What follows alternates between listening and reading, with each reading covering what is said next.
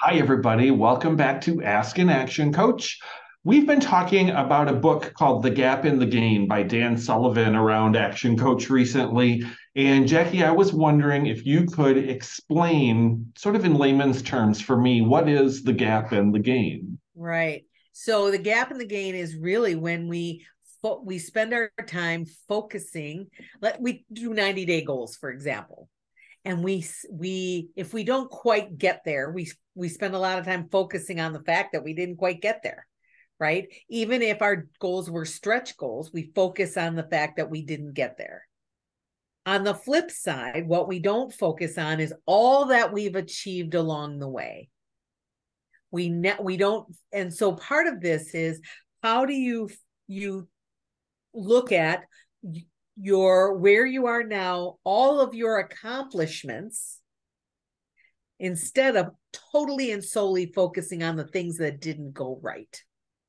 Right? Because we always do that. We not only do we focus on that, but we also take measures to change it, instead of focusing on, well, here's what we've achieved, how do we do more of it? So if you in your organization, if you're spending a lot of time on the gap and not any time, which is probably most of you, or very little time on what you've all achieved and how to do that again, I would suggest working on things that you've achieved and taking a look at all the positive things that have happened.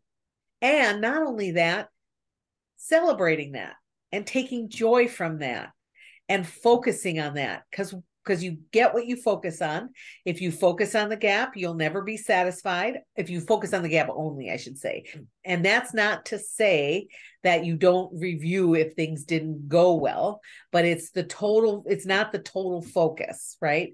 What would happen in your business? What would happen in your mind? Would your business be more fun if you also focused on all that you've achieved and the gain in your business?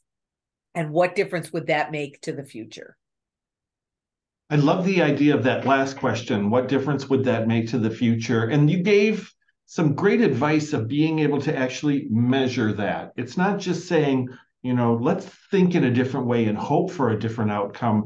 It's let's think differently about what we're recognizing and celebrate it and measure it so we can do it again.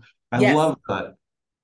Yep. I love that because it's easy to go to the focus of like, oh, what do I got to change so that doesn't happen? What do I got to keep doing so it does? Yes. And that's excellently put. Nice. All right. Thank you so much. If you're out there and this is striking a chord with you and you realize that maybe you have some shifting in your mindset to do to focus more on the gain versus the gap, Jackie would love to talk to you more about that. Go ahead and click on the link below to schedule your complimentary strategy session. Until then, we will see you next week on Ask an Action Coach. Sounds great. See you then.